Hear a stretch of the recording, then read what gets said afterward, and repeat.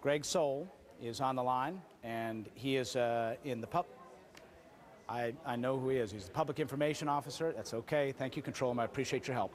Greg Soul's Public Information Officer, who's joining us from Nacogdoches County in Texas. Greg, what can you tell us?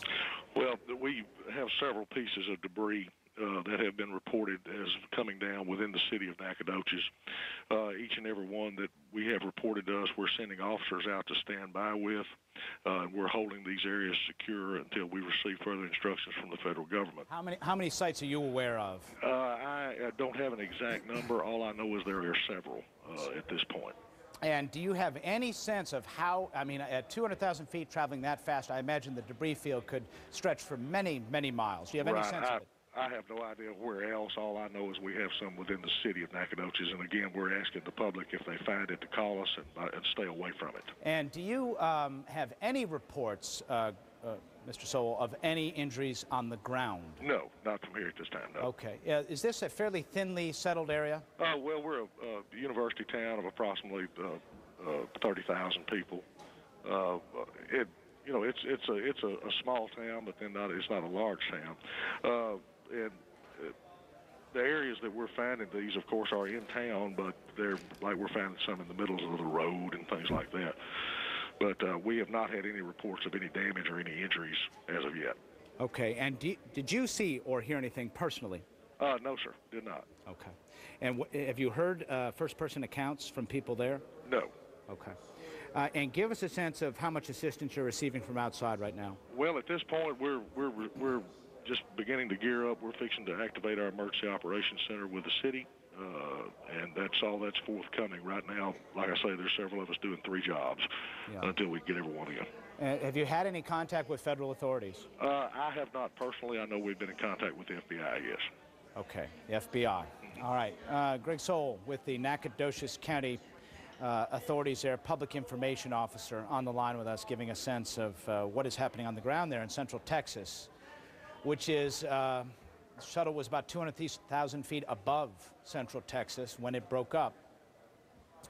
We can only imagine the debris field is going to be rather spread out and extensive, and we caution those of you who listen to us and can hear us now, by all means please do not touch anything you suspect to be debris from the space shuttle. It could be very hazardous. There's a toxic brew of chemicals inside these shuttles, nitrogen tetroxide, hydrazine, which can cause you all kinds of health problems, short-term and long-term. It can burn you, it can give you cancer. All of the thrusters on the space shuttle, you see these little black dots down here in the end, these are where the thrusters are powered in this combination of hydrogen and nitrogen tetroxide. And it is nasty stuff. And a space shuttle is just a witch's brew of those kinds of things. And you would be putting yourself in great peril if you were to pick up or handle any piece of the shuttle. It's federal property. You also might find yourself answering to authorities. So please let it be. Pick up the phone. Let's listen to James Hartsfield one more time in Houston, please. Through contingency plans designed to secure all information and data pertinent to today's descent by the Space Shuttle Columbia.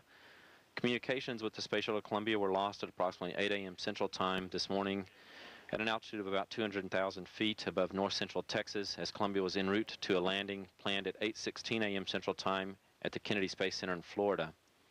At the time communication was lost, Columbia was traveling approximately 12,500 miles per hour.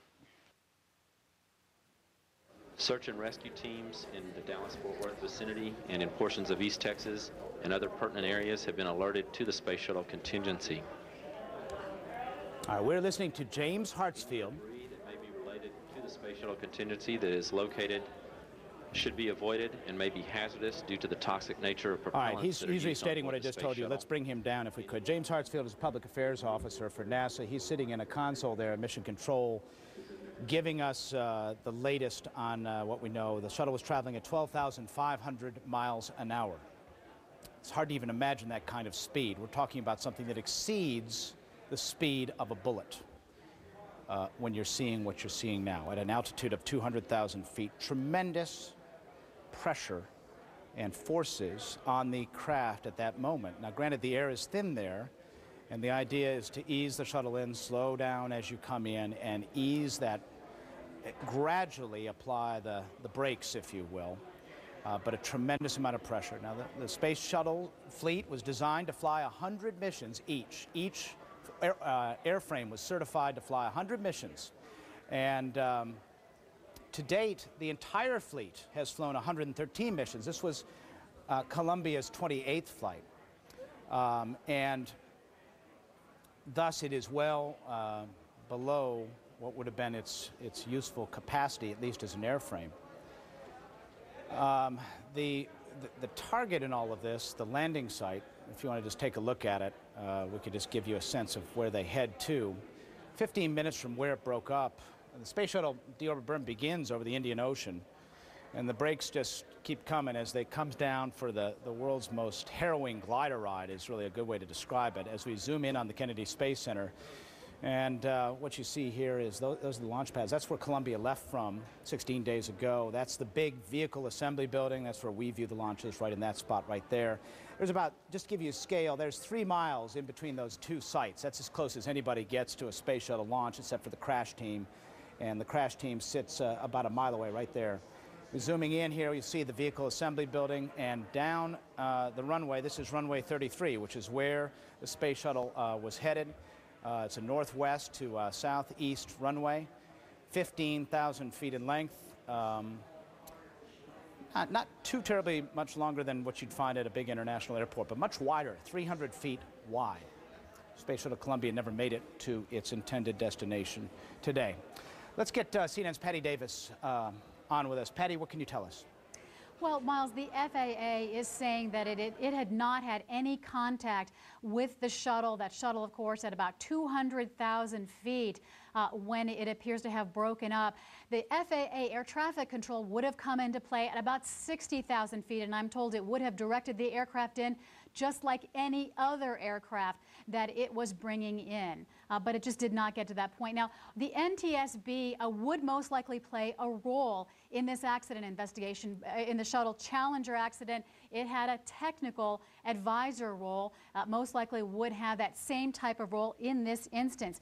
Now, one safety expert, a former NTSB official, telling me what probably you'll need to look at here, since terrorism seems unlikely here, is an aging aircraft issue. Now, I know, Miles, you said these shuttles meant to fly about 100 missions, but this particular shuttle, some 22 years old, and this former NTSB official saying that certainly the age here could have played a role. Now, as far as terrorism is concerned, now for commercial aircraft, one of the things that officials have been worried about recently is surface-to-air missiles.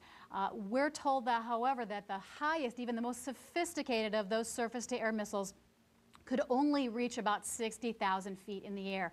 So not particularly a factor, not likely to be a factor in this case. One safety expert saying perhaps that the only way terrorism could have played a role here, something had been placed on board perhaps. Miles? All right, let's listen in James Hartsfield one more time. Let's see if he has any news for us.